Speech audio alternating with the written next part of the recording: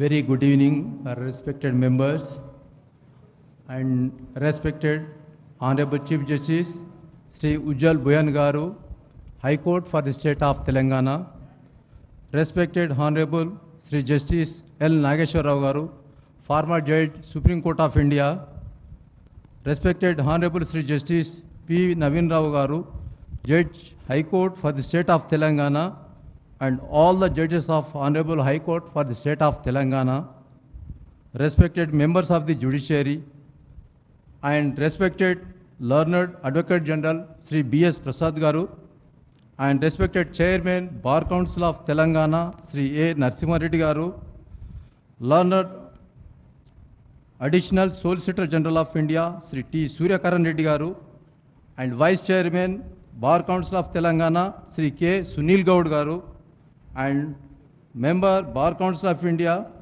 Sri P. Vishnuvardhan Reddy Garu, and Public Prosecutor Sri C. Pratap Reddy Garu, and esteemed senior advocates present here, members of the legal fraternity, respected guests, ladies and gentlemen. Welcome the galaxy of stars. On behalf of the Telangana High Court Advocates Association, I heartily welcome you, all the association, to hear a lecture on constitutional rights and social justice by Sri Honorable Justice L. Nageswara Rao Garu, former Judge, Supreme Court of India. Now I invite our President Sri V. Raghunath Garu to adorn the chair on the dais.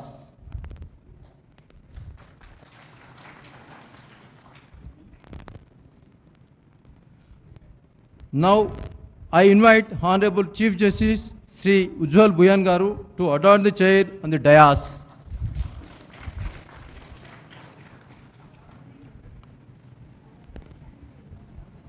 Now I request Sri Suman, Joint Secretary of this association, on behalf of the honors and present the bouquet to the Honorable Chief Justice Sri Ujjal Bhuyan Garu.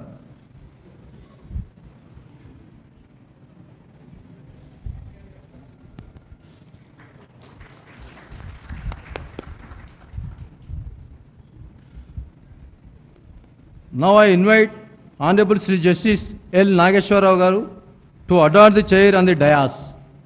Please.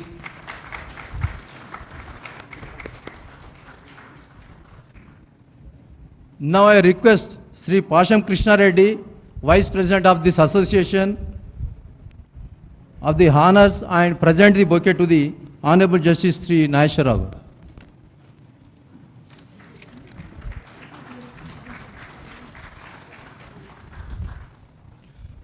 Now I invite Honorable Justice Sri P. Naveen Rao Garu to adorn the chair and the dais.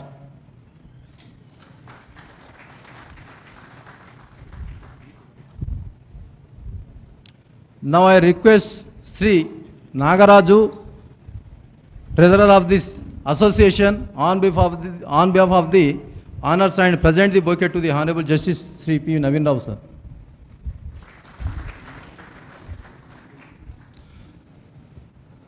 Now I invite Sri B.S. Prasad Garu, Advocate General, to adorn the dais, please.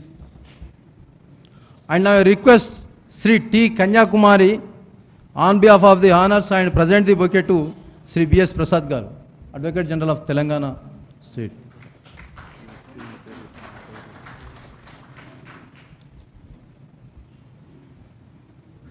Now I invite Sri A. Narasimha Reddy Garu, Bar Council Chairman, Telangana State, to come on the dais.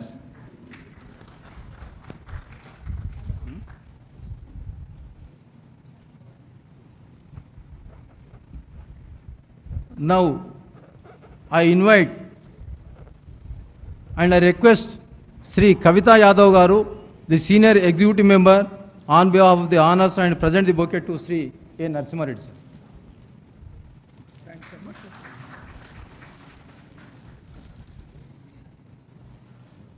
Now I invite one of our association secretary, Sri Malla Reddy Garu, please come on the dais. Now I request our Honorable President to preside this program. Please.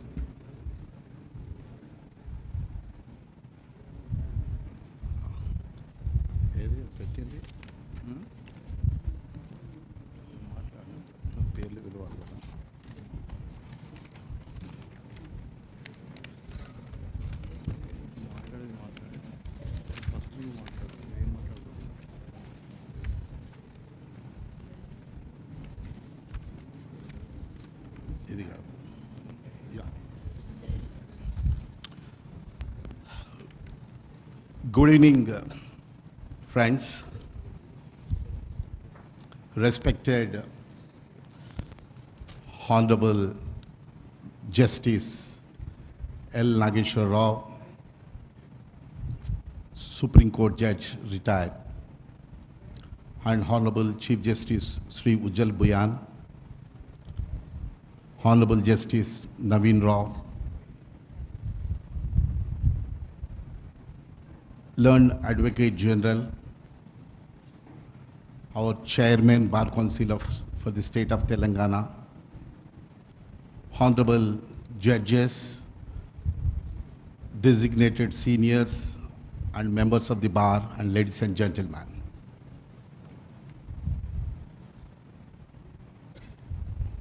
I am immense happy to announce that the Bar Association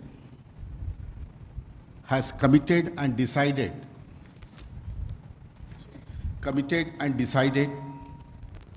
to organize the series of lectures, and this is for the first series of lectures is being decided to start with the Honorable Justice L. Nageswara Rao.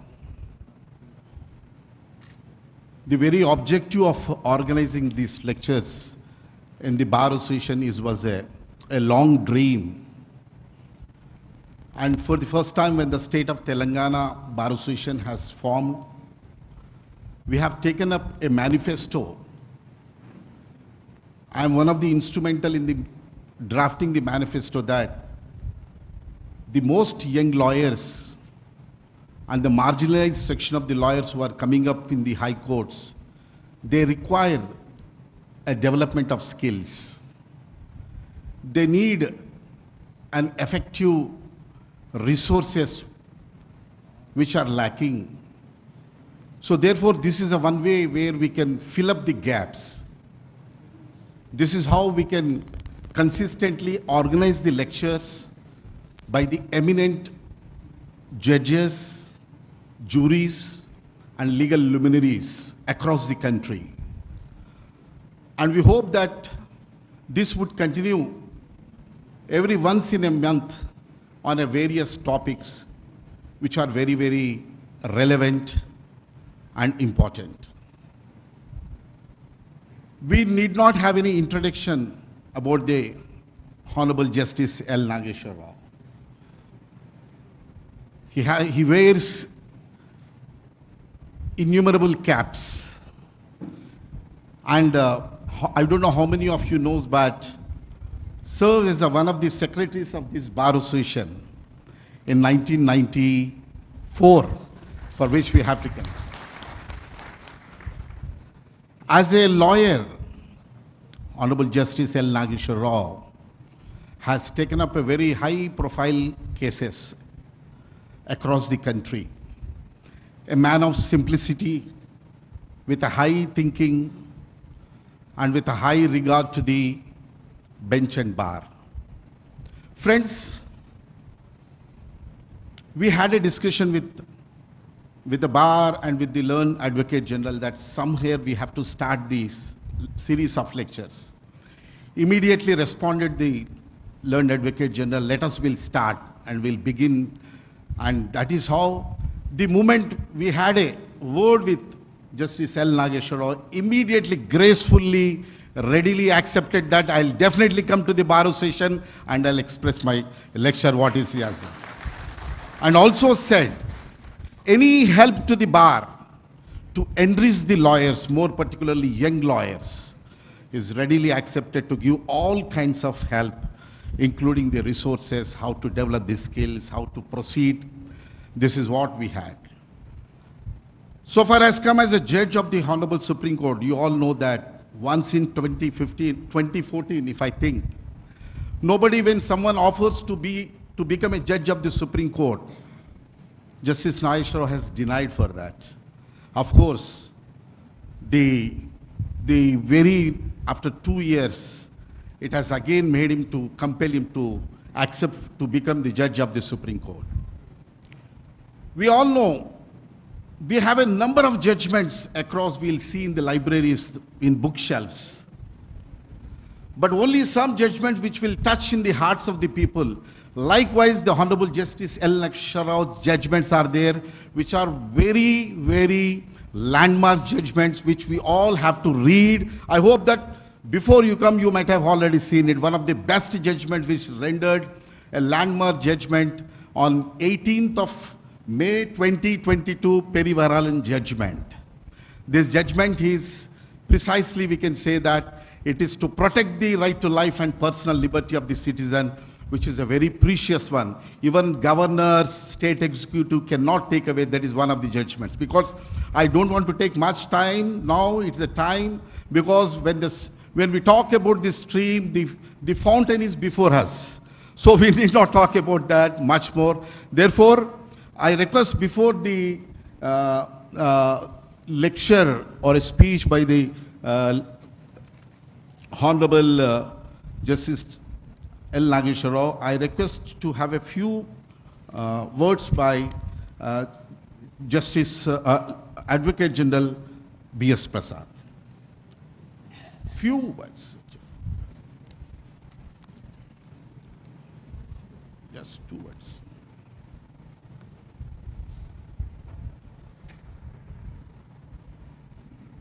My Lords, Honorable Justice L. Nageswara Rao Garu, my Lords, the Honorable Chief Justice Sri Ujjal Bhuyan Garu, the President of our association, Mr. Raghunath,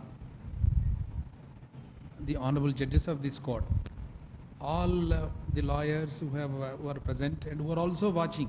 My Lords, we have in fact organized, Your Lordships, this wonderful lecture which is going to benefit all the fraternity in our state and also wherever the lawyers who are interested in Your Lordship's speeches and lectures.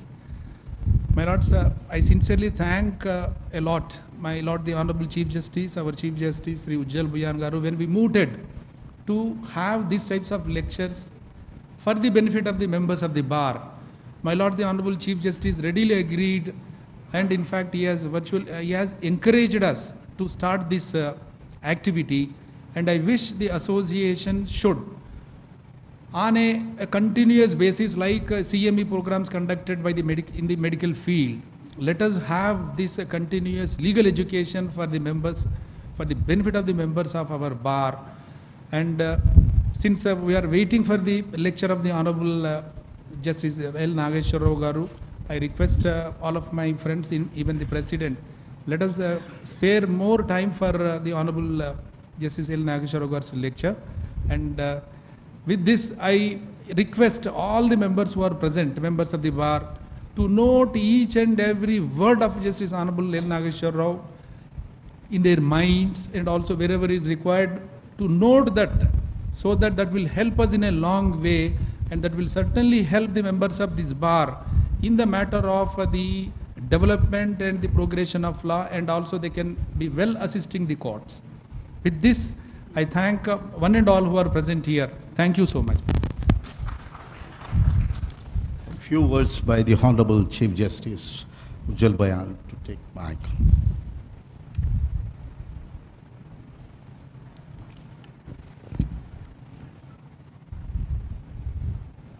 Respected Justice Nageswara Rao, my esteemed colleagues on the bench, President of the Advocates Association, office bearers, Chairman Bar Council, senior advocates and members of the bar. I have been put in a very difficult situation because we all know we have assembled here to listen to Justice Nageswara Rao, so I should not stand in between. But nonetheless, the persona of Justice Nageswara Rao is such that I have to say something, and when I thought that I would write down something and speak, my PS had to say, sir, I think we need to stop here because people have come basically to listen to Justice Nageswara Rao. Friends, I congratulate Mr. Raghunath and the Learned Advocate General for taking this initiative, for having this speech, a series of lectures, and who can be a better choice as the inaugural speaker of the lecture series than Justice Nageswara Rao. Justice Rao represents the best in the bar and on the bench, and he is the most appropriate person who has the perspective from the bar as well as from the bench. Personally speaking, as a young lawyer, I had the good fortune of watching Justice Nageswara Rao, then an advocate, arguing in the Guwahati High Court.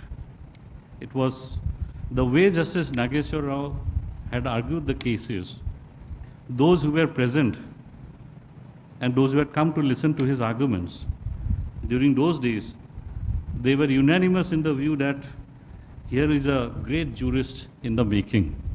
So from those days, we have watched as Justice Nageswara Rao, from one step to the other, he has progressed. He was designated as a senior counsel and later on served as the additional Solicitor General of India on 2 occasions. He was also part of the Justice Mukul Mudgal committee constituted by the Supreme Court of India to look into the affairs of the IPL. As pointed out by the President, we are told that in the year 2014, the then Chief Justice of India, Justice R.M. Lodha, had offered judgeship to Justice Nageswara Rao, but he had declined. We don't know the reasons. But later again, after 2 years, the then collegium led by Chief Justice T.S. Thakur offered judgeship again to Justice Nageswara Rao, and this time he accepted. And on 13th May 2016, Justice Nageswara Rao was appointed to the bench of the Supreme Court. And he is the seventh judge in the Supreme Court appointed directly from the bar. He retired on 7 June 2022. During his tenure of slightly more than 6 years as a judge of the Supreme Court, Justice Nageswara Rao was part of the bench in 747 judgments, and he himself authored 222 judgments of great significance and jurisprudential value. As a presiding judge, he was known for his liberal interpretation of the Constitution and in defense of the basic structure of the Constitution in letter and spirit. In 2017, Justice Rao was part of the 7-judge Constitution bench in Abhiram Singh's case, which held that appealing to the ascriptive identities of a candidate or voter would amount to a corrupt practice under Section 123(3) of the Representation of People's Act. Again in 2017, in the case of Krishna Kumar Singh versus State of Bihar, Justice Rao was part of the 7-judge Constitution bench, which held that re-promulgation of ordinances is unconstitutional, rather a fraud on the Constitution. In March 2020, Justice Rao authored a landmark judgment in Indian Social Action Forum versus Union of India, holding that support to public causes by resorting to legitimate means of dissent could not deprive an organization of its legitimate right of receiving foreign contributions under the Foreign Contribution Regulation Act 2010. The bench led by Justice Rao during the COVID-induced national lockdown in 2020 directed the state governments to ensure that dry ration was provided to the sex workers without insisting on any proof of identification. In the same judgment, Justice Rao issued a slew of directions concerning rehabilitation measures of sex workers, including that basic protection of human decency and dignity extends to sex workers and their children. Justice Rao was also part of the special bench on COVID-19 management in the country that observed that policy of the central government as to paid vaccinations for persons in the age group of 18 to 44 was arbitrary and irrational. Because of this judgment, the government was compelled to review its making vaccinations free for all. Justice Rao also headed the bench which suo motu heard a case concerning orphaned children in the aftermath of COVID-19 crisis. The bench directed the states and the union territories to link the orphaned children and their family members to various welfare schemes. Justice Rao was also instrumental. Rather, he penned a significant judgment in Jacob Pulial versus Union of India, holding that bodily integrity is protected under Article 21 of the Constitution of India. No individual can be forced to be vaccinated. Justice Rao also came to the rescue of a renowned journalist from the Northeast, Patricia Mukim, who was booked for her Facebook post condemning atrocities on non-tribals in Shillong. The bench quashed the FIR against Mukim, even as it denounced the stifling of free speech by implicating citizens in criminal cases. In May 2021, a 5-judge constitution bench of which Justice Rao was a part struck down reservations to the Maratha community in the educational institutions and public services provided by the Maharashtra government by declaring them as educationally and socially backward.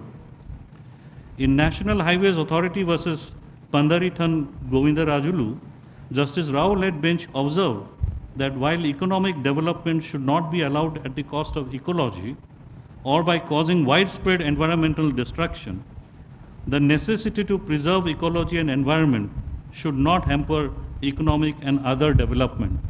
Both economic development and environment must go hand in hand. In a decision concerning Unlawful Activities Prevention Act 1967, Justice Rao-led bench held that payment of extortion money did not amount to terror funding while granting bail to a businessman. Again, in a significant ruling, a bench led by Justice Rao directed the Madhya Pradesh High Court to reinstate a woman additional district judge who had resigned from her service, alleging sexual harassment by a High Court judge. The bench, which also comprised Justice B.R. Gawai, held that the resignation tendered was not voluntary and thus set aside acceptance of such resignation. The judicial officer was directed to be reinstated with all consequential benefits, including restoration of seniority. The list is endless, friends. However, before completing this part of the narrative, what is discernible is that in almost all cases involving confirmation of death sentence, which came before the bench led by Justice Rao, or a bench of which he was a part, invariably the bench had commuted the death sentence to life imprisonment. Justice Rao is not only a great lawyer, a great judge, and a great jurist. He has travelled much beyond these fields. He was a cricketer of considerable repute during his younger days and was instrumental later on in supporting advocates' cricket tournaments in the country.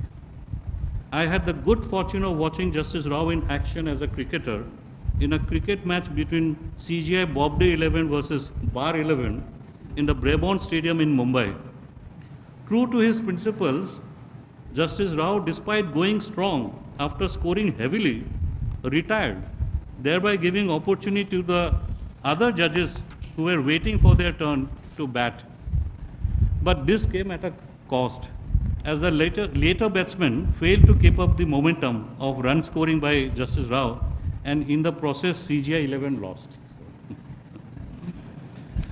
This morning in the breakfast table, my daughter has informed me that there is another side to the personality of Justice Rao. There is another trait. She told me that in 1989, Justice Rao had acted in a Hindi film called Kanoon Apna Apna, again dealing with Kanoon, law. In one particular scene, Justice Rao acted as the inspector of police along with other Bollywood actors. We do not know how and in what way Justice Rao ended in Bollywood. But one thing is sure, going by the high standards that he maintains, if he had continued in Bollywood, he would have also made it quite big. Friends, whether it is on screen or in the cricket field or in the courtroom, either as a lawyer or as a judge, Justice Rao always stood for fairness and fair play in action. And this is the very essence of the rule of law and the justice dispensation. We have all gathered here and are waiting impatiently to listen to Justice Rao. I will not come in the way any longer. I would therefore request Justice Rao to deliver his speech. Sir, please.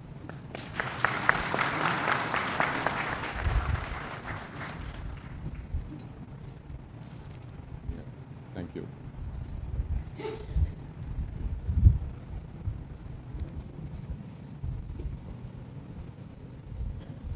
Thank you very much, Justice Buyan. I don't know whether I deserve all the accolades. Justice Buyan, the Chief Justice of the Telangana High Court, judges of the Telangana High Court, the Advocate General of the State of Telangana, Chairman Bar Council, President and members of the Executive Telangana Advocates Association. My dear friends,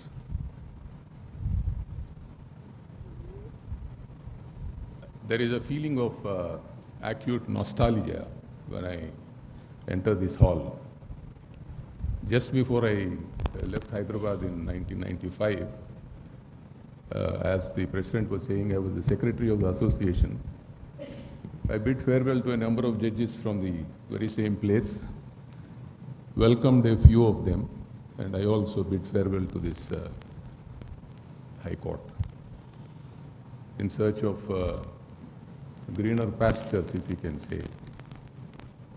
This is my parent court, and whatever I am today is all because of this court, mainly my senior, Mr. Y. Suryanarayana. I worked with him for 5 years. I learnt everything from him to start with. And that would show the importance of having a good senior at the start of your profession. Roscoe Pound said that there are 3 main attributes to a legal profession. One is organization, 2 is learning, and 3 is public service. Organization you have an organization of an agglomerate of lawyers who would definitely work for public service. The profession is mainly intended for public service, is what Roscoe Pound said. He was a legal scholar. He was a professor in Harvard University, and his books are very well known in law. I would start about learning. Why is learning very important for lawyers? At the outset, I should congratulate the Advocates Association for starting this lecture series, especially on issues of constitution, which are very relevant for lawyers who are practicing in the high courts. And it would definitely generate more interest in youngsters to continue learning. It's not only youngsters who have to learn, but even persons who have put in long number of years, they also should continue to learn. A lawyer is always a student of law. And the number of years a person has spent at the bar would not really show his proficiency in law. He would continue to learn law. That's the importance of learning. I was walking into this hall and I was reminded of my friends with whom I used to sit in the corner, the sofa. So one of my friends in the morning, 10:30, when we walked in, we used to ask him, haven't you gone to court? He said that my work was over last night. So we used to ask him, how last night? He said, I saw the cause list, there's no case. So I finished my work last night itself. And when there were discussions about reading books and presenting your cases properly, citing case law, one of my friends used to say that why should we read? Any of the judges are not going to hear us, and judges are not so intelligent to understand what we are saying. So there is no point in reading. And I remember one friend of mine telling me that a lawyer's job is very difficult, judge's job is very easy. And I asked him, how is it easy? What is there? You can record the contentions of the petitioner. Is a petitioner argued like this, then say that the respondent has responded. Then they say, on a conspectus of the above, this is my decision. It's as easy as that. It's a lawyer who has to go and place his case before the judges. Mind you, friends, that a judge's job is much more difficult than that. In the 6 years of being a judge, I found that the amount of work a judge does is almost double the amount of work a successful lawyer does in his office. Justice Boyan was mentioning about the reason why I declined being a judge in 2014. I never wanted to become a judge. It's only a weak moment that I accepted being a judge in 2016. I always enjoyed being a lawyer. My colleagues on the bench regularly used to ask me as to how I feel being a judge in the same court where I practiced for more than 20 years. So from the day I became a judge till the day I left the court, every day I was missing being a lawyer. You are in one of the most exciting professions. There's no other profession which matches the legal profession. Having said that, all of you might be having boards just outside your house describing yourself as so-and-so advocate, High Court. You owe a duty not only to the public but to yourself to read the Constitution because you are practicing in the High Court.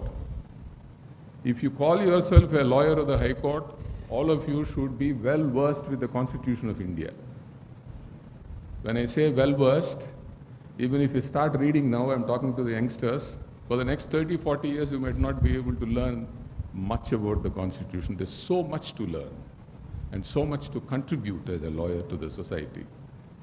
So I end with that learning being very important, and I'm honored that the association has asked me to deliver this first lecture, which is a series of lectures which they are going to have, where you would be hearing a number of people who would share their ideas about the Constitution of India and certain specific topics. I know of a few high courts where the High Court itself officially, through the Chief Justice, have started lectures. I got invitations during this COVID period to deliver lectures online from some high courts. Because if the association and the court gets together and starts lectures like this, it might be useful for the exchange of views on topics of interest and topics of relevance relating to the Constitution. I now start the task that is given to me about sharing my views on one right in the Constitution, which is social justice. If we start speaking about all the constitutional rights, I think it would be a series of lectures by me for the next 1 month or 2 months. So we will focus on social justice. On 26th of November 1949, we, the people of India,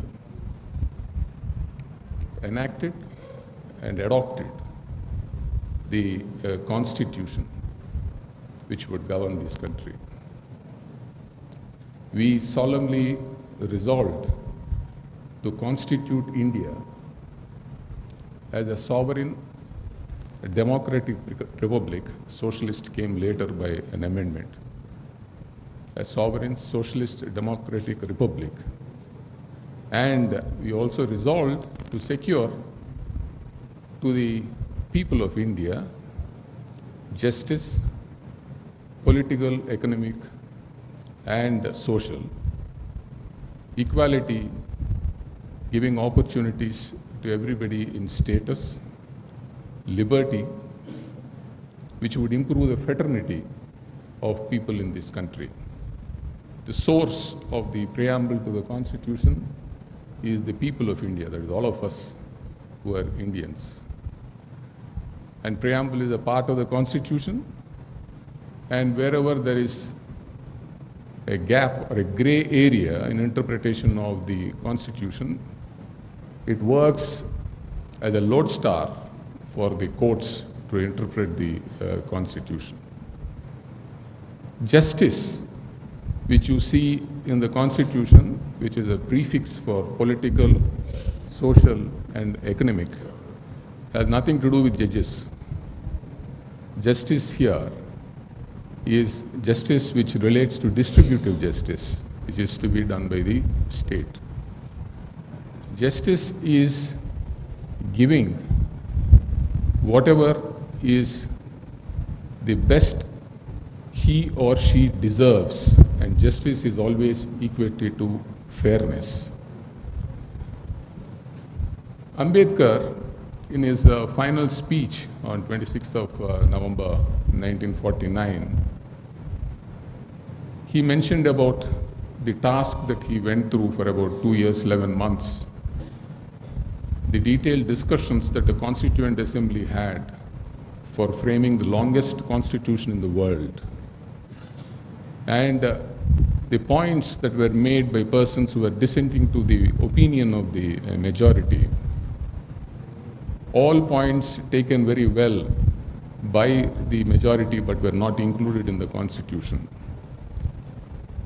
He expressed his apprehension that it's all right, you would be having a political justice from tomorrow, that is, everybody has a vote, but when the country is still fractured on the basis of caste and creed, he said that he is not very sure as to when there would be social justice in this country. He expressed his fear as to whether there would be anybody else to blame for us for losing our independence. He said that we have lost our independence once, but we could blame the British. But he said now there is nobody else to blame if we do not follow the principles that are framed in the Constitution. He also said that caste is a national enemy.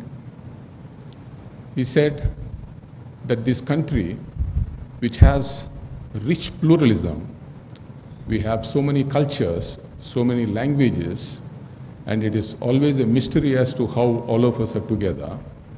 He says unless people shed this feeling of caste, creed, religion and region, the country is not independent.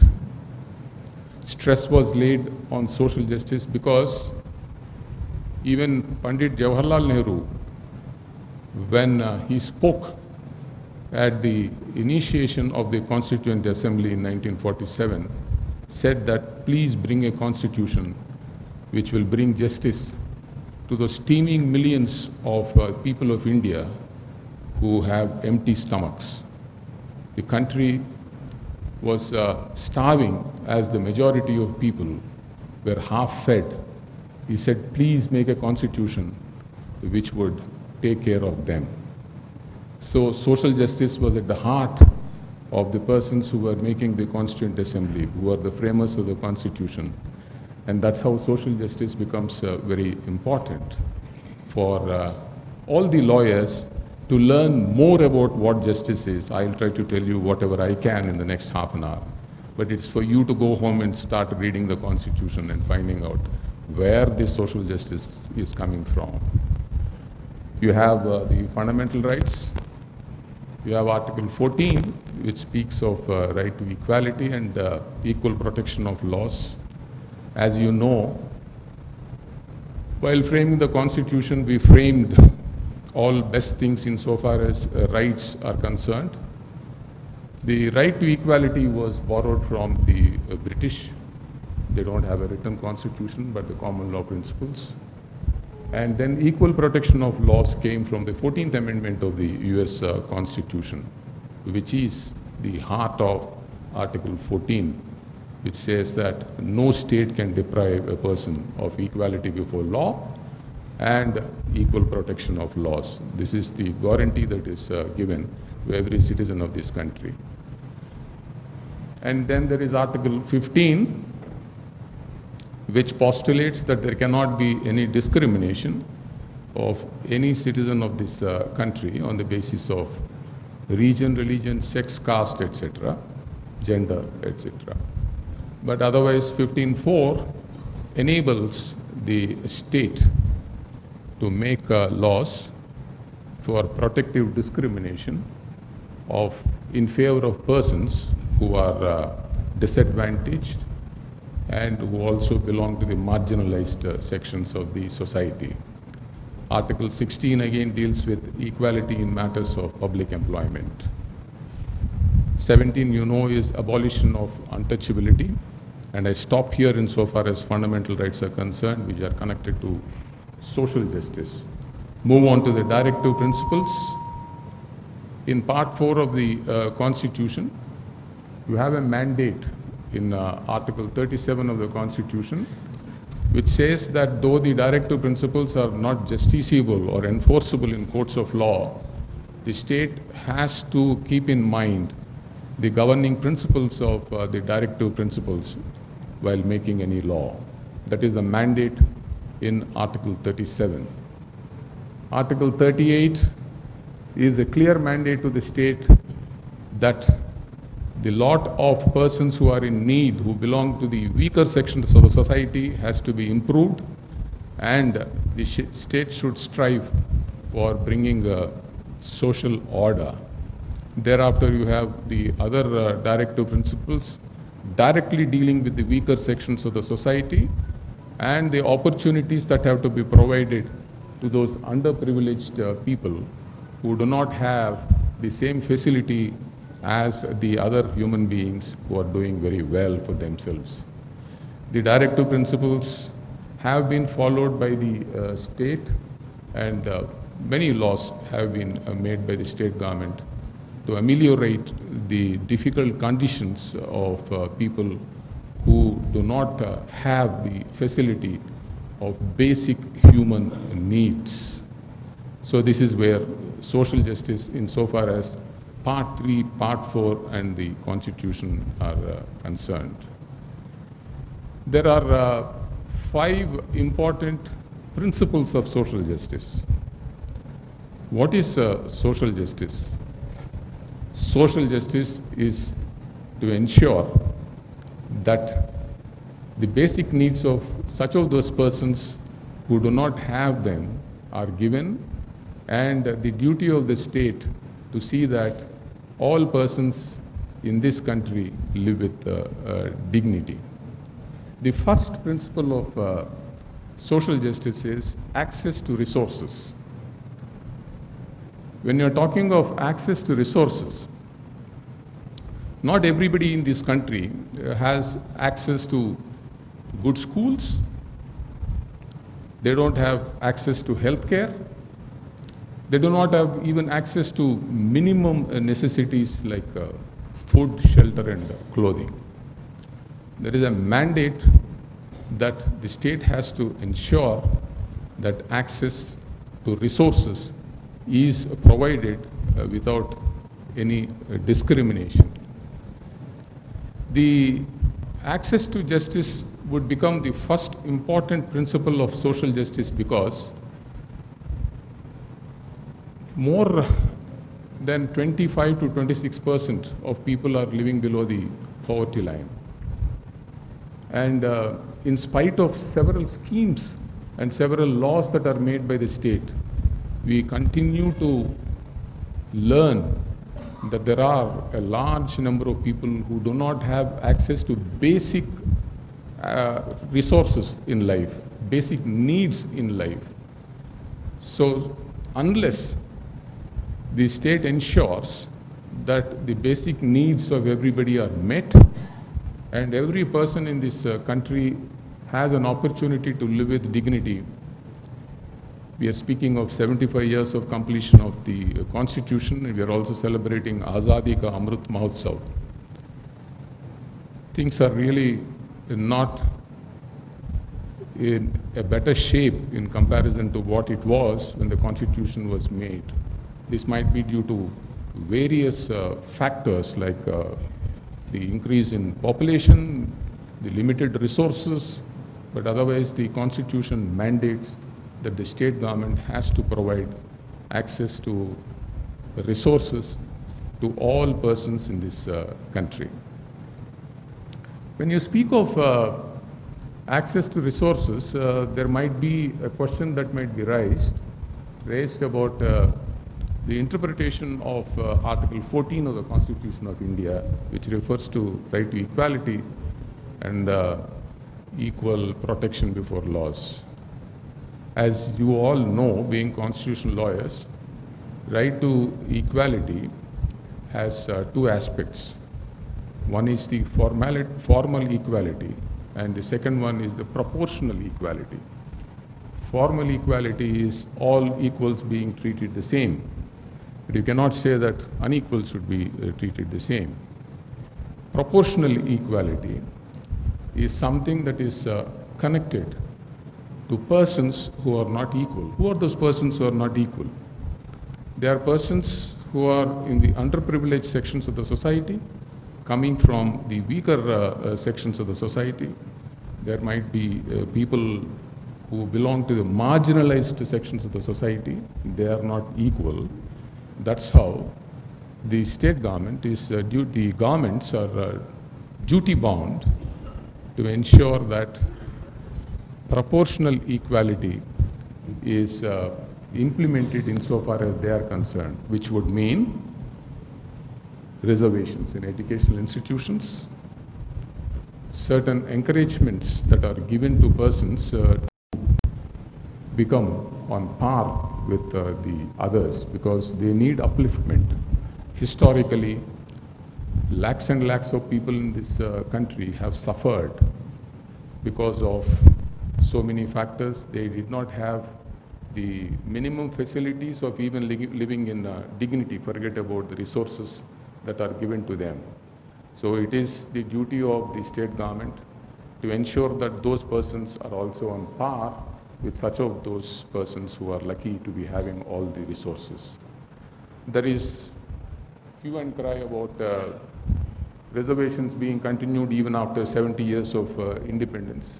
There are people in the name of merit who say that enough of this reservation, it has to be stopped because merit is being sacrificed by reservations being promoted.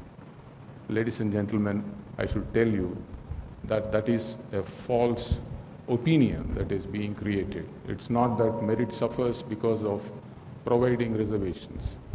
There are people in need who need the succor of the government. Providing them with an opportunity does not mean that merit is being sacrificed. There might be a few people seeking for medical admissions who might be saying, oh, we are losing out on admissions because there are reservations. But otherwise, let me tell you that when you speak of the merit of individuals, you also have to take into account diversity in this country. And diversity would also show that we have to remain united as a country. And to remain united as a country, you should carry the other persons who are underprivileged along with you. It's not that merit always suffers. And what is the solution for this? If you see a point in certain persons who are saying reservations are bad, it should be within limits. We have been saying as judges in constitutional courts that reservations should not exceed more than 50%. And that's what we have been repeatedly saying.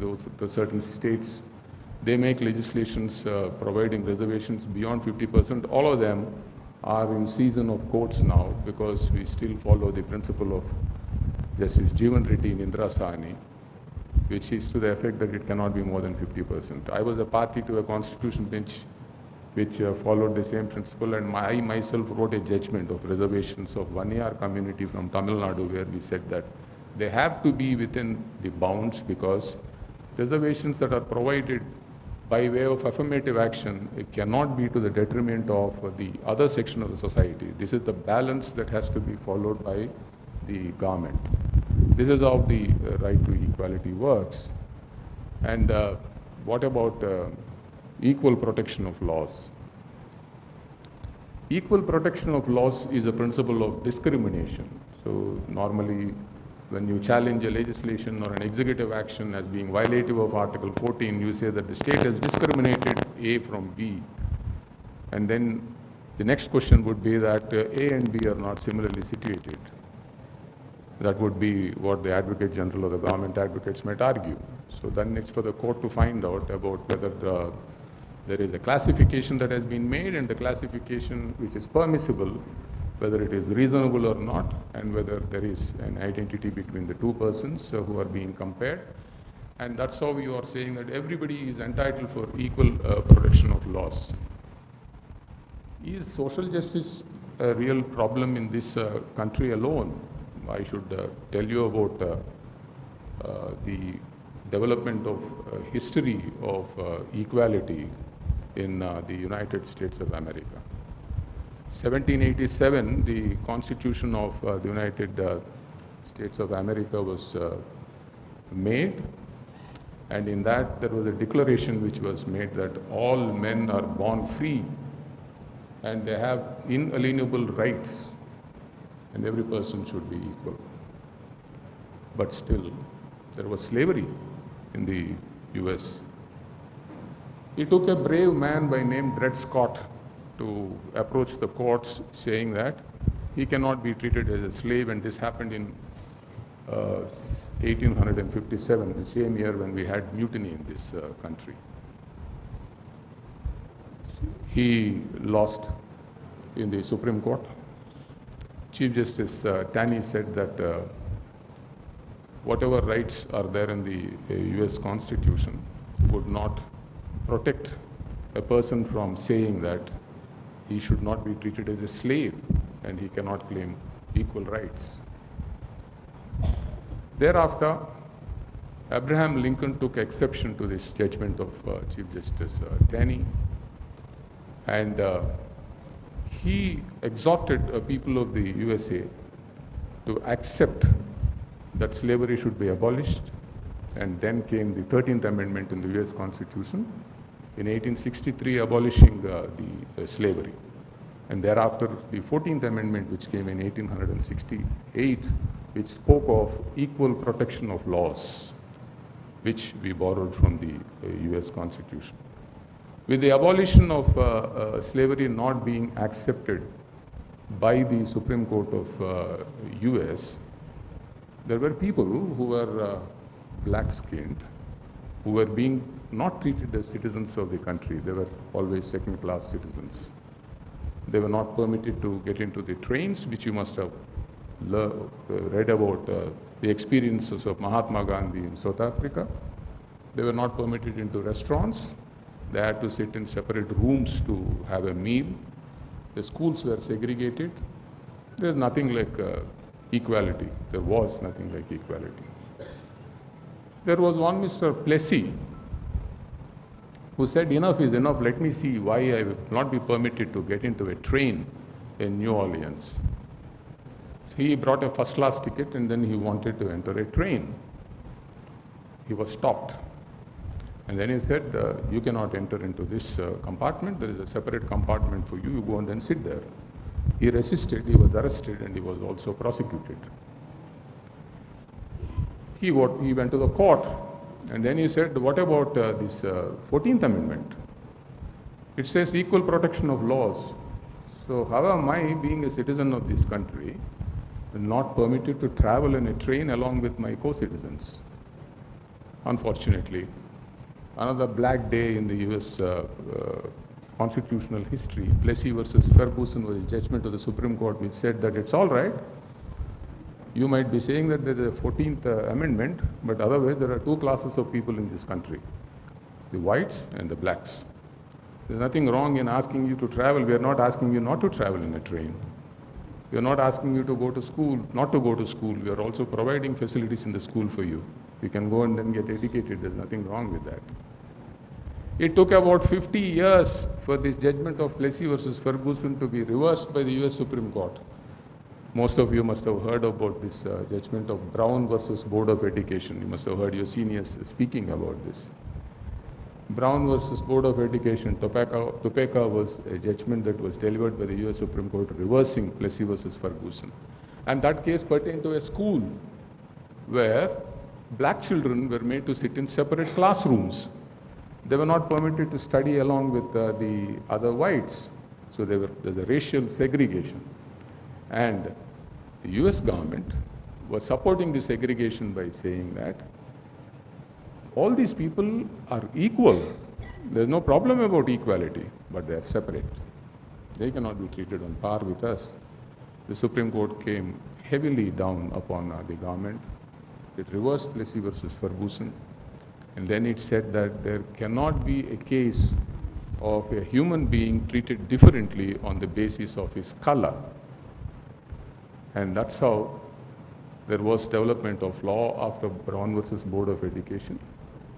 I should tell you, gentlemen, that it was not so easy when this judgment came in 1953. The southern part of the United States of America resisted the implementation of this judgment, and President Eisenhower had to send the armed forces for the purpose of getting this judgment implemented. Because still, people who are black in color were not treated on par with the other whites in the country.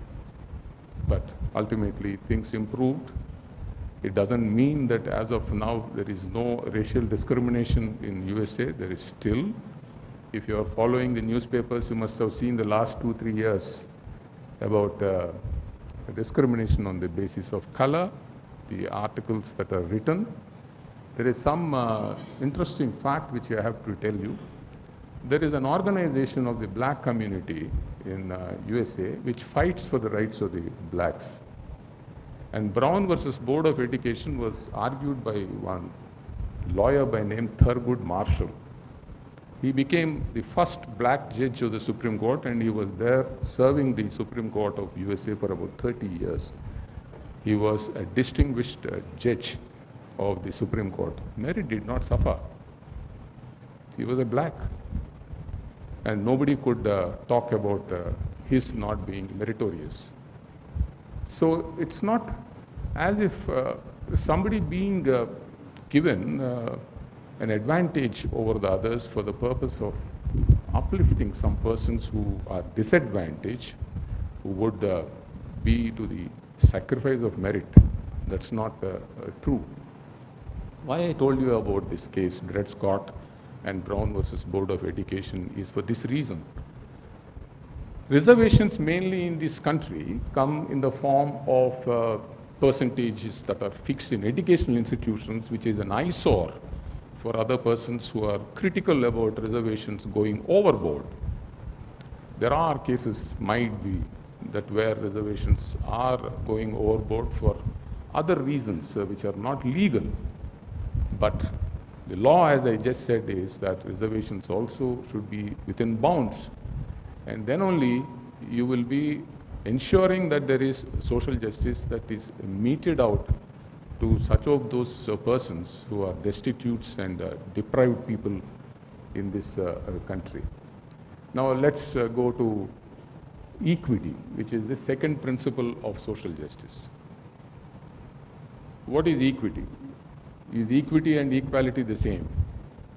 Equality and equity are two concepts, two different concepts.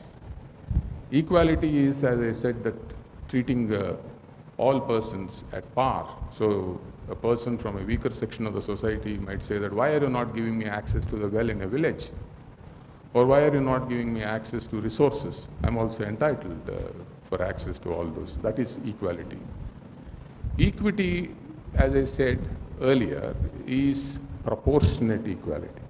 That is, providing the necessary tools for a person in need, assuming there is a person from the weaker section of the society who is not in a position to pursue his trade or occupation because he doesn't have the resources. You are providing what all he needs. Let us take education again. It is common knowledge that people coming from the lower sections of the society, now things definitely have improved, but there's a lot of development that has to happen. They do not have access to education because if they are coming from remote corners of the state or the country where there is no facility, they would not be in a position to even send their children to other places where there are schools so that they can have access to schools. What happens is, if they cannot send their child to another school for lack of accommodation in a hostel, then they would not be able to send their child to study. There are social welfare hostels.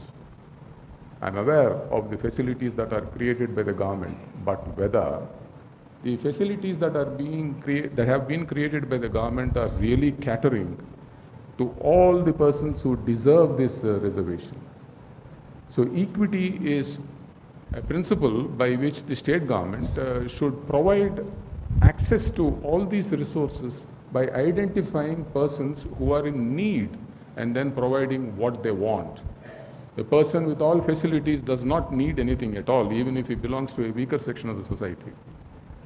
But providing those tools is the principle of equity, and that is what, again, connected to proportional equality.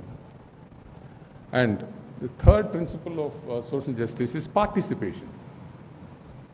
Why is participation important? A few people can't sit in the capital city and then decide what is good for the entire public. How would they know what the people coming from weaker section wants? How would they understand the needs? I'm also aware that there is representation from the weaker sections in the assemblies, in local bodies. They are there. But still, participation of persons in need who need social justice is very important, because they are the ones who can express their problems, who can also give an opinion as to what is required to be given to them. Let us take the state. The state government from Hyderabad, with no participation of people coming from Adilabad or some other tribal area. I'm not saying Adilabad is a tribal area in Adilabad.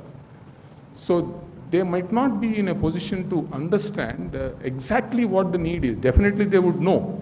They have the bureaucrats to inform them what the needs are, but that's again a second-hand information. You involve those people who are actually undergoing certain problems, understand their problems, and provide what they want. For that, you need participation of those persons in need in decision-making and implementation.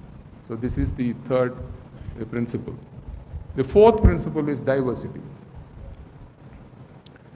What is this diversity about?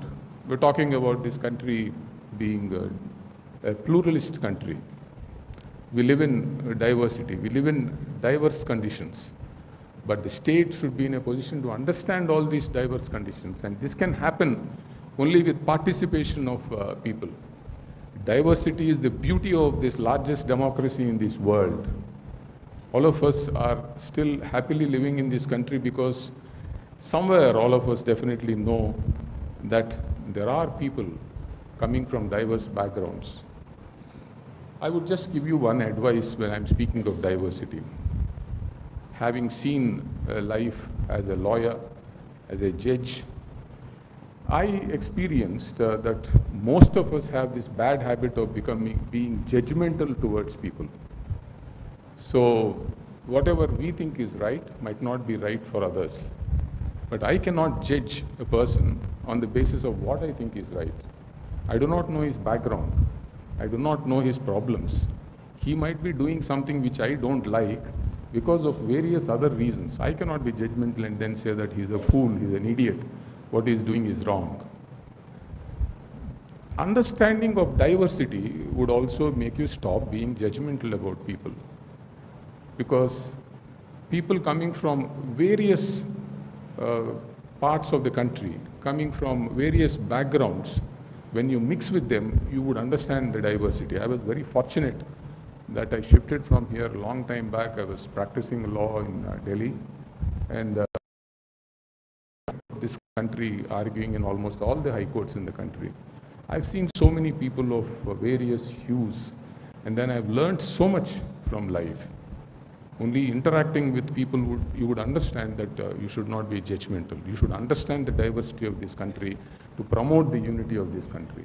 Only when you understand the diversity, then the state government can provide social justice to those people who are in need. The last important principle of social justice is human rights.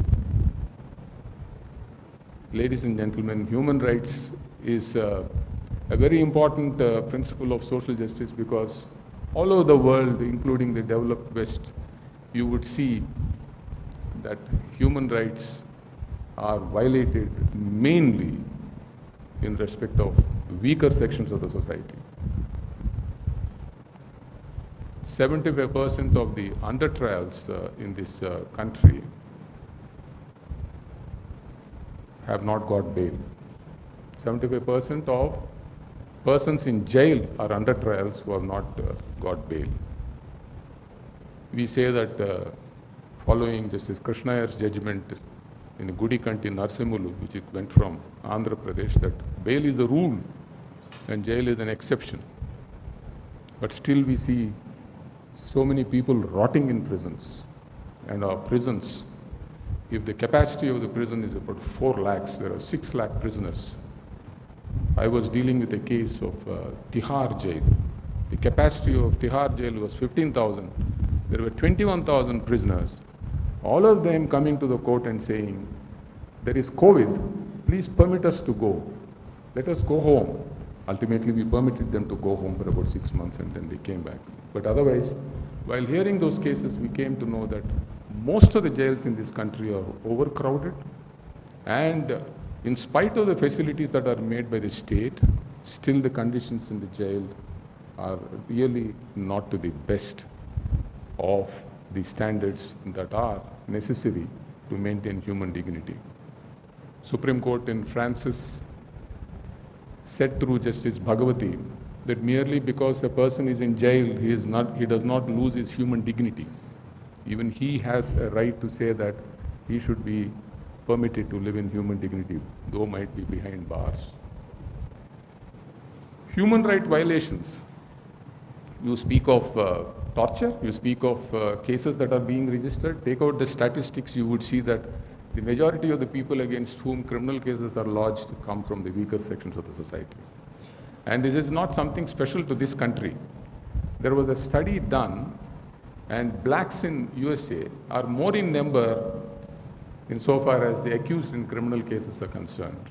And in a study done, again by a research institute, it said it's about 80% of the blacks feel that they are not being given justice because they are blacks. 63% of the whites feel that might be true. They might not be getting justice because they are not whites. Human right violations have to be stopped. It's not only for the purpose of persons who are coming from the weaker sections, but human right violations are demeaning, and they are definitely contrary to the civilized world. Nobody can stand any violation of human rights. Human rights is an inalienable right of a person, which is naturally given to a person. And that right is to have liberty and to be permitted to live with dignity. So the 5 principles that I've mentioned about social justice are those principles who come from the philosophy of Lasky, who was the one who propounded this theory of social justice, which became very prominent in the 19th century with the Industrial Revolution. What about the other justices which are mentioned in the preamble, like political justice and economic justice? Political justice we have, all of us have a right to vote.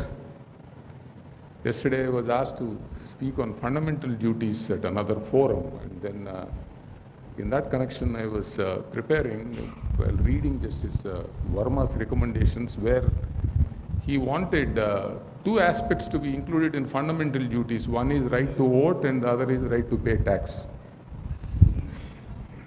I was reading a news item 2 days back in connection with some case. The Supreme Court was observing that only 4% of the Indians pay tax.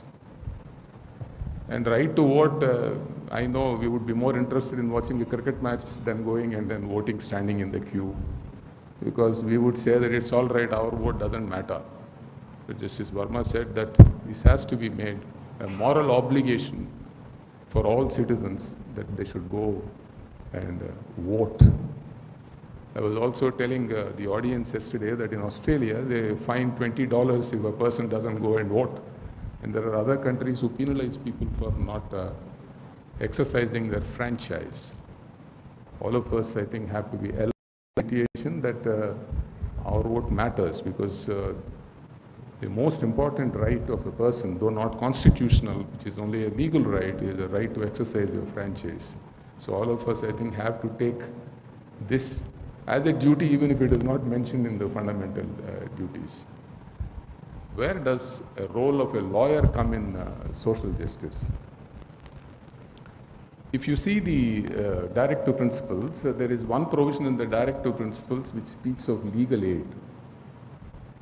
The weaker sections have to be given an opportunity to access all the resources and facilities. Apart from that, the Constitution provides that the state should also facilitate access to justice through legal aid to persons who cannot afford to go to courts.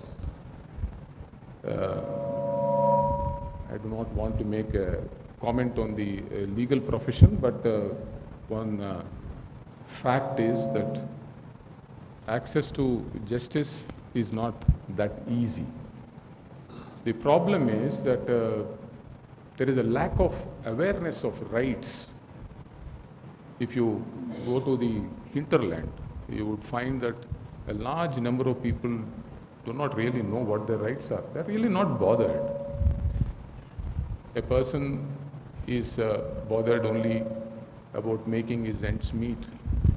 A person is bothered about sending his child to school if he can. A person is bothered about a roof over his head and some clothes to wear. He is not bothered about his rights, but still, when the state is obligated to provide all these resources, he is not even having the knowledge that the state has a duty to provide all these resources to him, and then he has a right to life, which is guaranteed under Article 21 of the Constitution of India, and that he can go and demand that the state government has to provide all these resources. This is where the role of a lawyer comes in. When I was speaking about Roscoe Pound's attributes of a lawyer, when I was saying public service, this is where the lawyers become relevant. Every lawyer should do some pro bono work. There is a feeling amongst lawyers of the high courts that senior advocates on the Supreme Court fleece clients. They take a lot of fees, and even we judges, we keep talking, see, this fellow is making so many lakhs of rupees, and he doesn't come prepared and argue. I should tell you a secret: as you speak about judges in the verandas, we also speak about you. So when a lawyer comes to argue, especially me being from the bar, most of my colleagues were depending on me to tell them, what about this lawyer? Can we believe him? Can we rely upon him? And then most of the discussion during lunches or teas would be that how many cars this person has and how many houses he has. And this fellow can't argue a case, he's made so much money. I'll tell you a fact that I'm not sure about a few lawyers, but most of the senior advocates in the Supreme Court, I'm sure even the senior advocates here follow, do pro bono work without publicity. The present Chief Justice of India, Uday Lalit, and me, every week we were doing a minimum of 4 cases of legal aid. This was the undertaking which we gave to the Supreme Court Legal Service Committee. And we were giving them more importance than the other cases because we knew that persons who are in jail, whose cases are being sent to us, have nobody to support them. And following us, this I'm talking of 2013-14, following us, a number of senior advocates started doing it. And because of senior advocates coming into this panel of Supreme Court Legal Service Committee, there is some sort of a confidence in people who were sending their cases that at least justice is being done. But amicus curiae briefs in the High Courts and the Supreme Court are definitely not to the liking of not only the judges, even the clients whom they are representing, because people take these briefs very lightly. Adjournments are taken, preparation is not good, resources are also not there because they don't have the papers, and the legal aid committees always keep complaining that they haven't received documents. And normally we condone delay of even 1,000 days, 2,000 days in a legal aid brief, but even that also becomes unmanageable sometimes. So I would request all the lawyers to take interest in helping people in need. That's the service that you do to society. We need not go and sweep the streets. We are not meant to do that. But use the instrument of law for the purpose of improving the lot of people. I was speaking about under trials being in prisons. There is a need that groups of lawyers have to be formed if they can have access to these persons who are in jail for long number of years, and then if their cases can be taken up in the appropriate courts, and if their cases can be argued pro bono, that would be providing relief, and that is the service that you do to society. Only today I was reading in Live Law, which all of you might be reading, that about 150 cases came up before the Supreme Court, and Justice Chandrachud is hearing that case, where persons are in jail after their conviction during the pendency of their appeals for a period of more than 15 years. So that's the pathetic situation. There are people who are granted bails but who cannot come out of courts because there is nobody to exercise bail bonds for them. So these are certain things which have to be taken up by the lawyers, and they would be discharging their obligation under the Constitution apart from their profession, which would give them all a lot of satisfaction of being of help to other people. It is not that we have to give up our own professional activity for the purpose of doing this, but along with the activity that we have taken for ourselves, please be of some help to others. One aspect which needs mention, which had the concern of Ambedkar, is the fracture of the society on the basis of caste and creed. Ambedkar thought that out of the 3,000 castes which were existing then, there would be some way where people would unite and live as one people who would have the country at their heart and not the caste as their heart. All of you from your school must have experienced till now the importance of caste in the society. As you grow up, you are told that you belong to a particular caste, you have to move only with those persons from that caste. And then as you grow up, you only live in those fragments and you really do not see the world. As you grow up, you form into factions, and then you would always be at loggerheads with persons coming from the caste. We will have to shed these parochial tendencies. If we have to be a united country, we will have to someday give up this caste, religion, the region, and live as an Indian at our heart. I'm not very sure whether it is going to happen, but as the founding fathers of the Constitution wanted this country to develop, striving for excellence of all persons in this country, you would only get excellence when you give up these tendencies of getting stuck to caste. It is always some sort of an attraction that, oh, we are a small group, I would only promote a person from this group.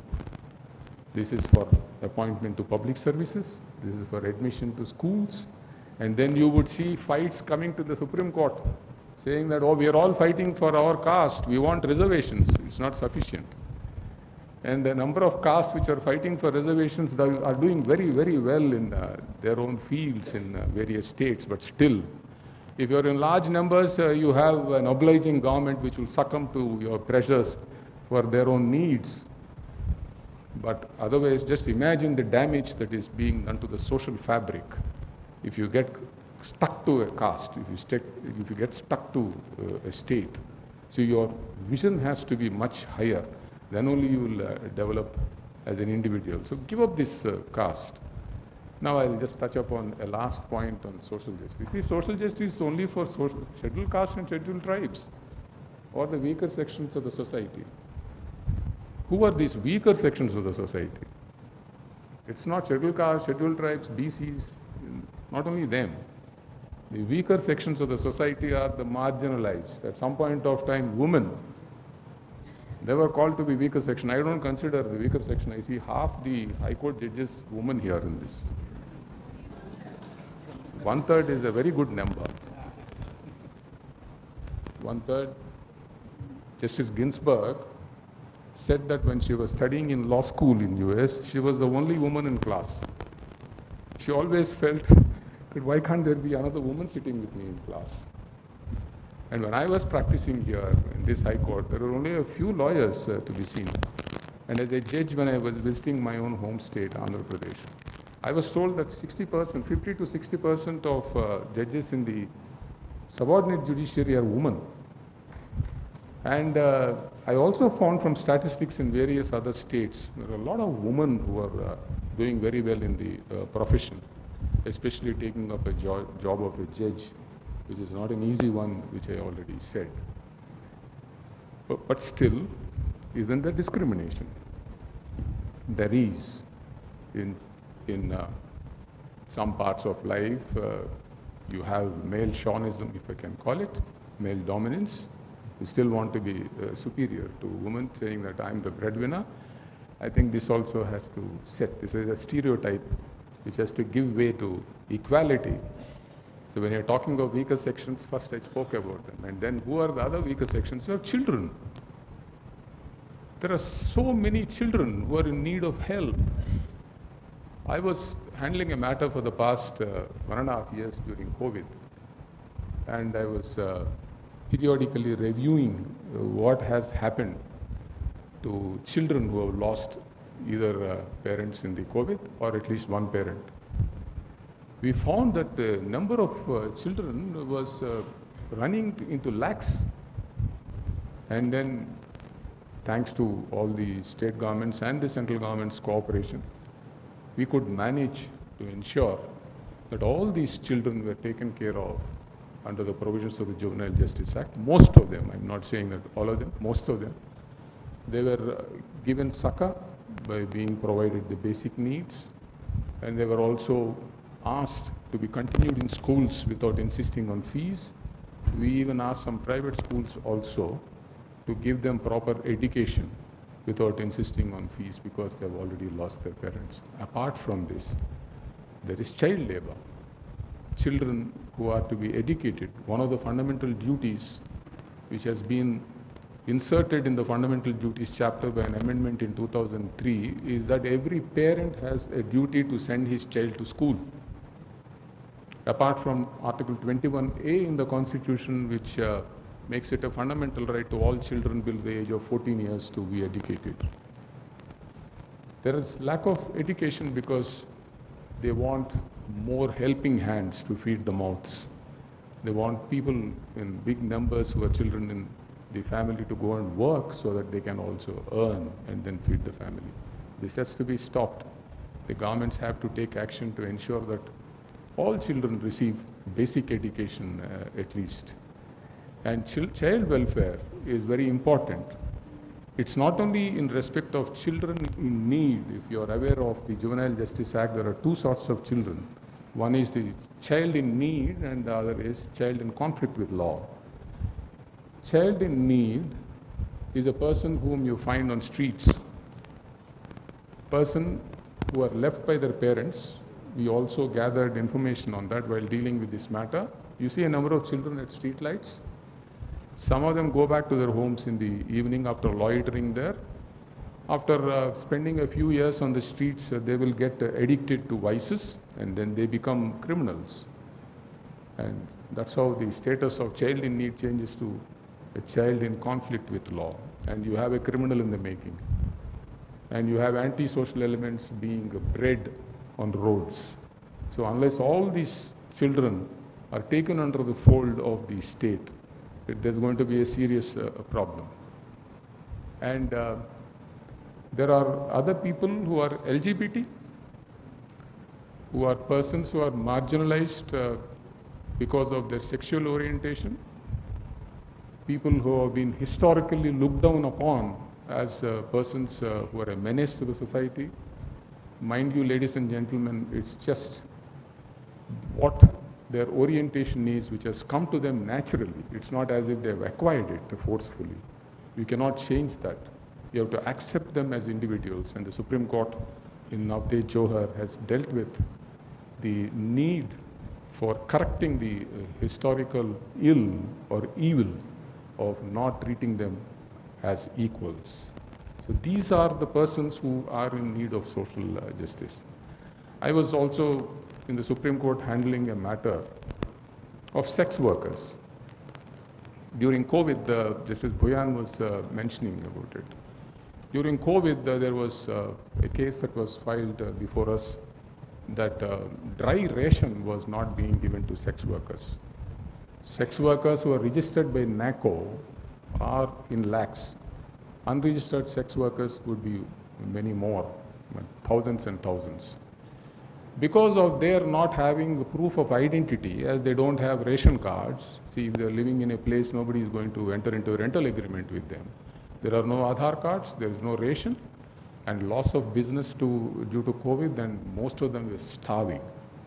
They did not have a facility even to stay. So we directed from the Supreme Court that without insisting on Aadhaar cards, dry ration has to be given to all sex workers in the country. And again, thanks to the cooperation of all the state governments, their needs were taken care of. There were a few thousands even from this state. I was keenly following Telangana and Andhra Pradesh also, but their needs definitely have been taken care of. We pushed the government to issue Aadhaar cards to them, because nowadays without Aadhaar you cannot do anything. So the UAIDAI, which issues the Aadhaar cards, also came forward saying that they would issue Aadhaar cards with a certificate if they bring from the NACO authorities, if they're in a list that was prepared by the NACO, and most of them have an identity. I am told by the lawyer who argued that case, Anand Grover, that world over we are almost the prime movers of providing identity to sex workers. The most important thing here is identity. A sex worker can stand today and say that I am also a human being. Till now, they are not even treated as humans. The constitutional courts, that is the high courts and the Supreme Court, during the past 75 years, have done a wonderful job of protecting the rights of the underprivileged, people in need, destitutes, and the deprived lot, and have added to the constitutional mandate of providing social justice to the needy. Thank you.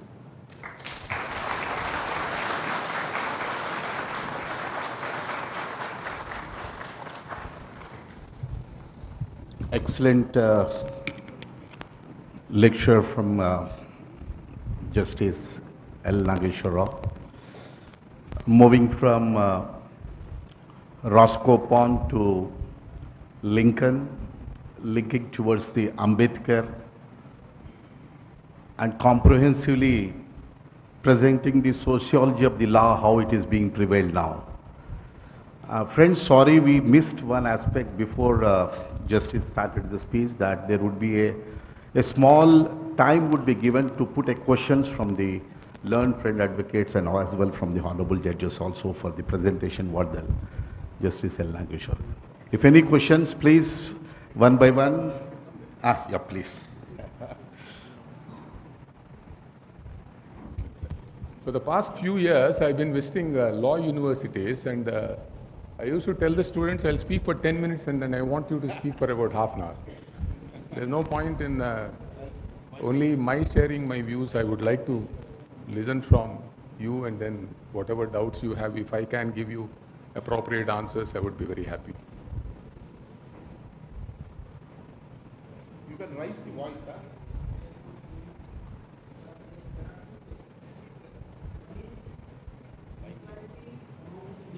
You are not audible, as we say in virtual hearing. Why don't you give a mic to him?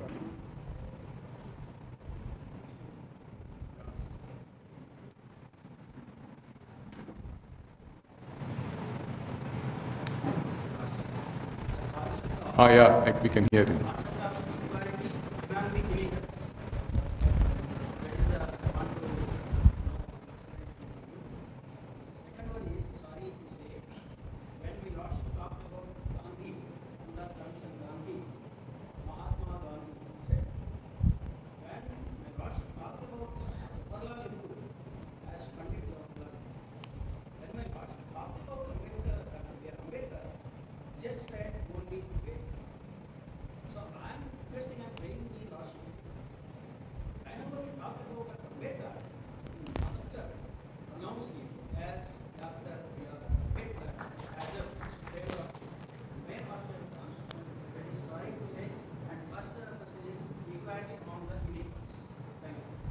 I never meant any disrespect to Dr. B.R. Ambedkar.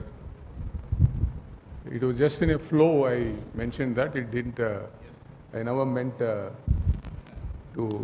not give the due respect to the architect of the Constitution. And if you have understood me in that way, I should apologize.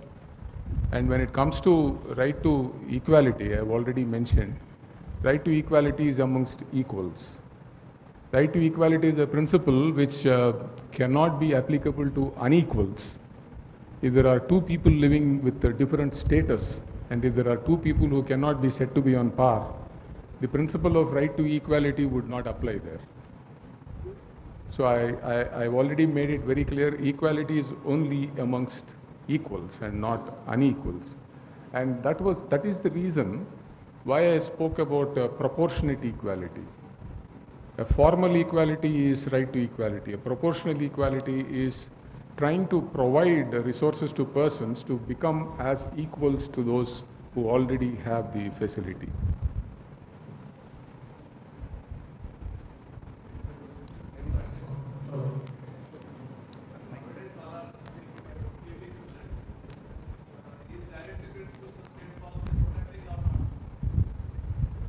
Directive Principles of State Policy doesn't speak about freebies as part of governance in any event. It speaks of welfare of the people to be taken care of.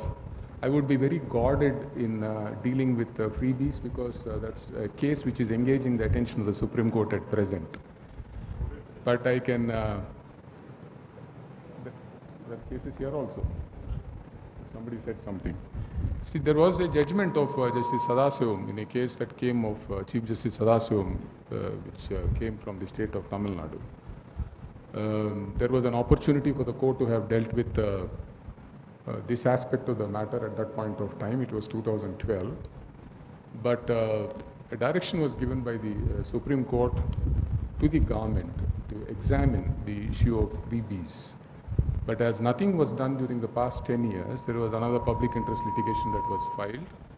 A notice has been issued by the Supreme Court. I think Supreme Court is going to hear the matter. It would not be proper for me to say anything on that.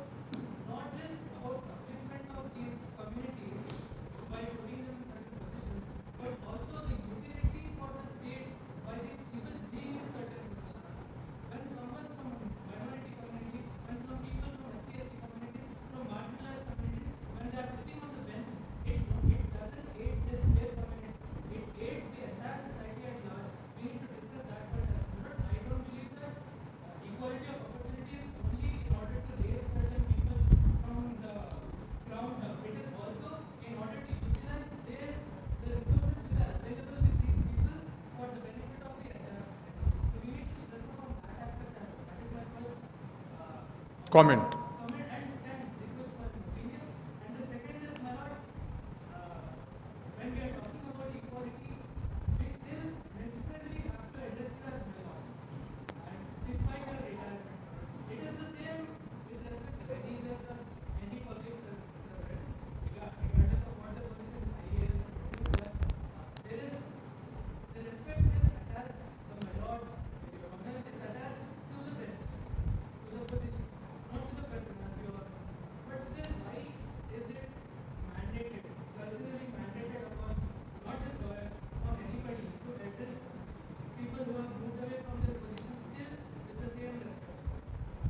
I'll answer the second question first. It's all the doing of you lawyers that you address as my lords. I never asked you to address me. And number one. Number two, I know of a number of lawyers who can't complete their sentence without my lord. Because that comes as some sort of a breathing space. See, it is for the Bar Council to take it up and then say that you don't call us my lords. I myself have told a number of people, don't call me my lord, you just give some respect to the chair in which I am sitting. But still, people can't resist. I remember going and arguing before Justice Muralidhar when he was in the Delhi High Court. He and Justice Ravindra Bhatt, who is now a judge of the Supreme Court, they put notice boards outside, please don't address us as my lords.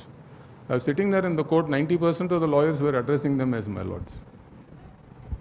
And I also have an experience to share with you. There's an youngster who is doing international arbitrations, whom I met recently. He was appointed as an arbitration in international arbitration. He's about 37 years old. And the counsel who was arguing was addressing him as my lord. He told me, I was so elated. I am being addressed as my lord.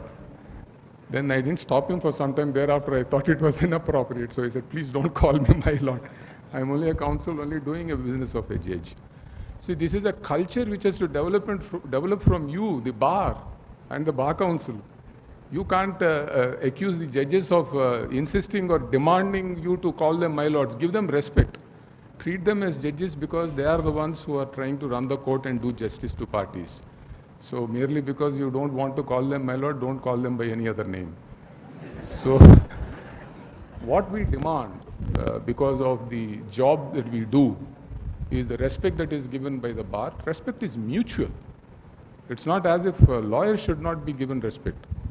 Most of us, or all of us rather, we respect the bar, and without the bar, the judges cannot carry on their duties. It's impossible for them. So it's just a matter of habit. This is a hangover of the colonial time that you're still calling us my lords. It doesn't give too much pleasure to most of us. That much I can tell you. And it doesn't give us some sort of a feeling of being elated by being called my lord. And then coming to the next question of equality, the comment that you made is a fair comment. It's not only for the purpose of providing a facility to persons to rise and then be on par with others. They can also be excellent and they can also contribute to the development of the country. There's absolutely no problem about that. There's an ancillary question coming about appointment of persons belonging to weaker sections of the society, including women. I was making a comment, you have 33% of the women, as was just mentioned. And in the Supreme Court recently, in the 1.5 year, there were about 3 women who were appointed, adding to the other numbers. I'm not saying that is sufficient. I think there should be at least 50%, as the then Chief Justice, Justice Ramana, said in a meeting. He said that there is a feeling that at least it should be 50%. He was speaking to the lady lawyers of the Supreme Court. I don't know whether that would be a reality. There might be a resistance from you people, male members of the bar. No. So, but otherwise, I accept what you said. See, even in the second judge's case, appointment to posts of judges, though it is on merit, Justice Pandian wrote in that judgment that there should be representation from various parts of the country and persons coming from various sections of the society. There's a judicial pronouncement on of that aspect, which is taken note of by the collegiums as and when they make recommendations. I don't want to make any comment on the recommendations.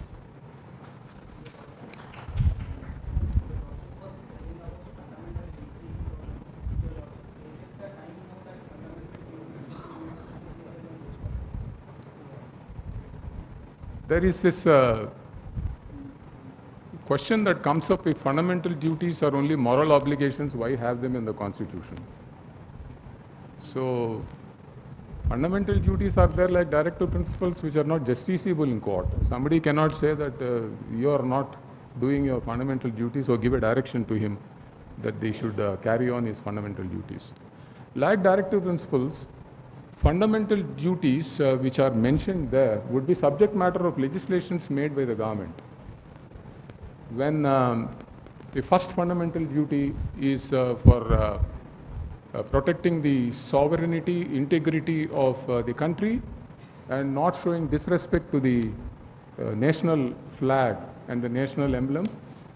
There are provisions of law, 153 of the IPC, and there is an act made in 1950 where an insult to a national flag is made an offense, and national emblems, again there's an act that was made in 2000s.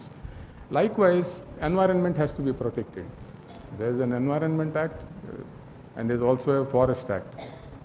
So for every duty that is mentioned there, it is governed by a law that is made by the state. Constitution is only a source of power to make laws. So the laws that govern, as and when they are challenged, somebody can't go and say that, oh, there's a fundamental duty, that is why this law is bad. Only for that purpose they say it is unenforceable. But the state has to keep in mind these chapters while making laws. To that extent, they still have some effect.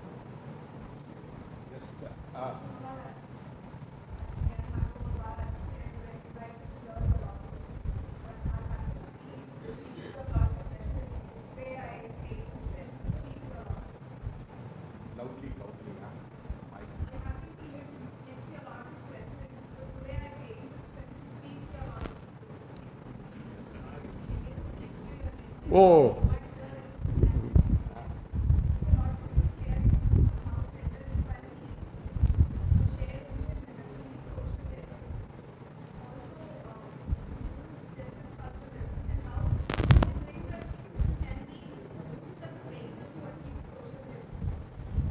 I didn't understand the second part. I didn't hear you correctly.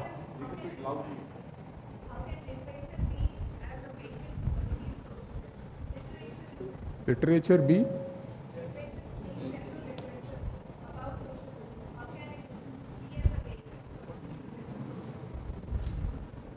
See, when we were speaking of social justice, I said that it includes gender justice.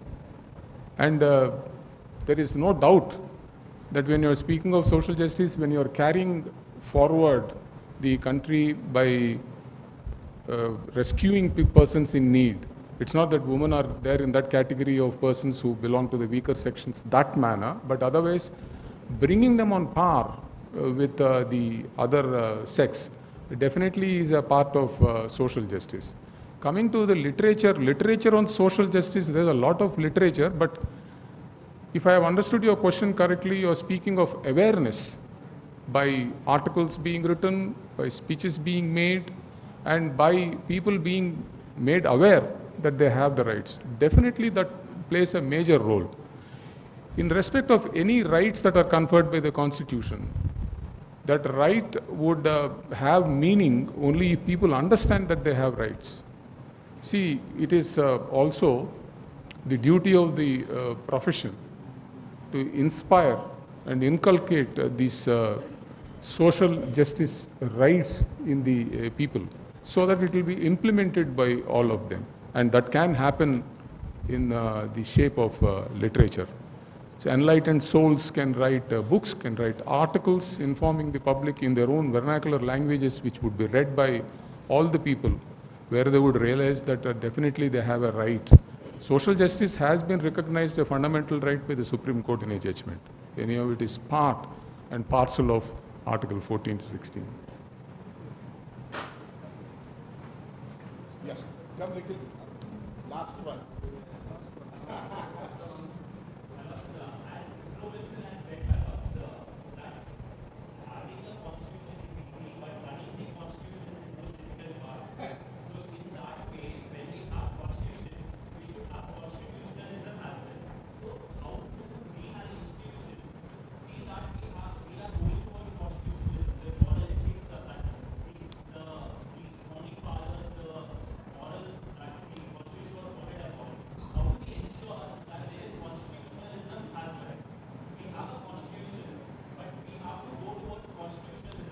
Yes.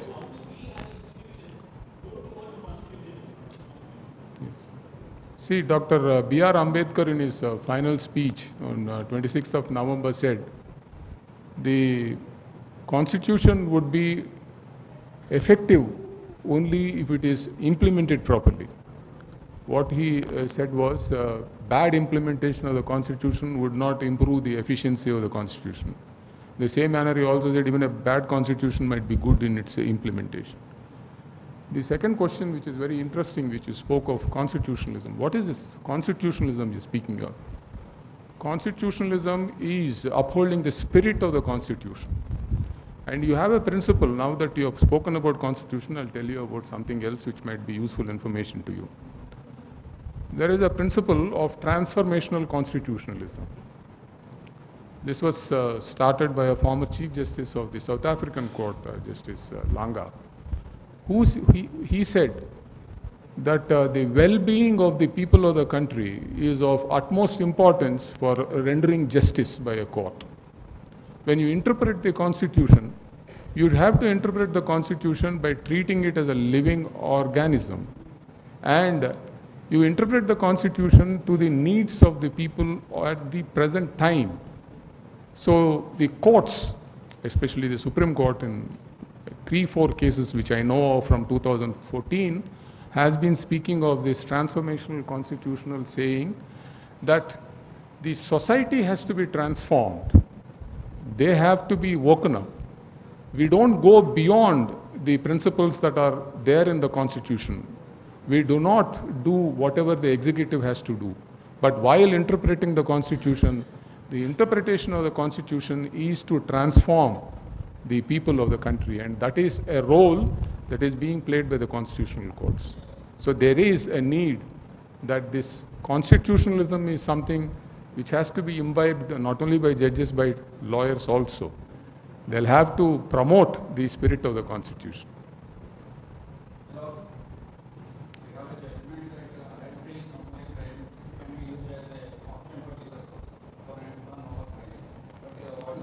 I'm not able to hear you, sorry.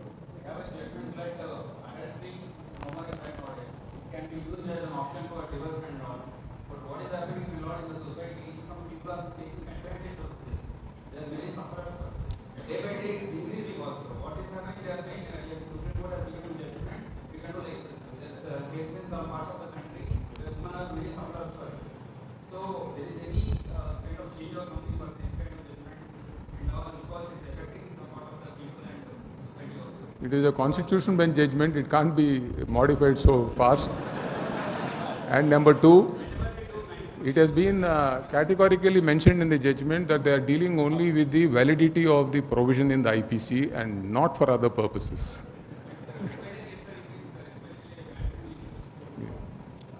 Thank you. Reserve your questions. Let us have once again an occasion. Reserve your friend. Time is running. And there is a small, with love, presentation of a memento by our learned Advocate General to Justice L. Nageswara Rao.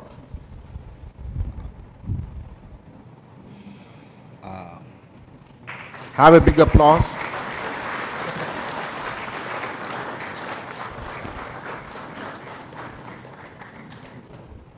And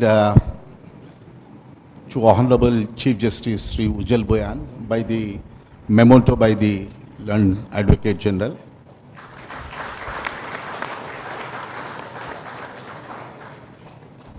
And my friend, Vice Chairman of Bar Council, Sunil Gaud, eagerly waiting to felicitate, being he is also a cricket player, he was to have a shawl.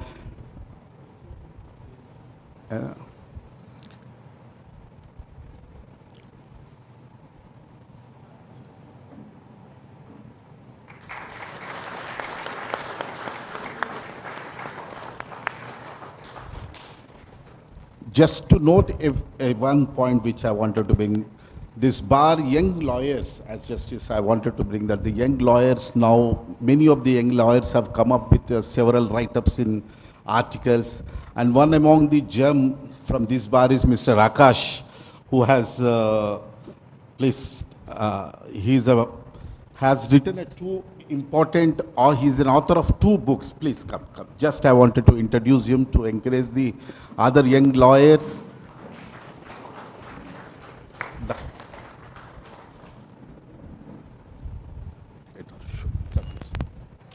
Show your books.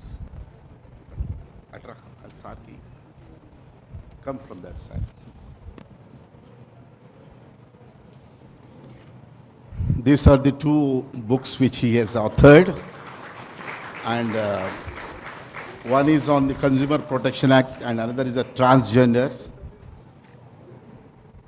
Consumer Protection Act and another is on Transgenders' right.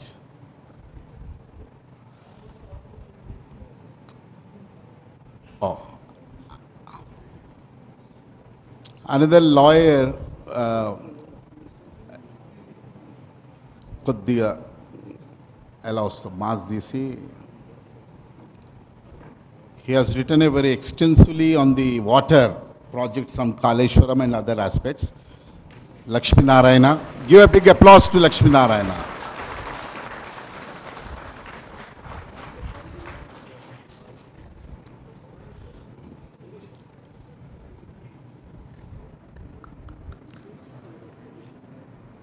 Now I'll give it to Malla Reddy to conclude.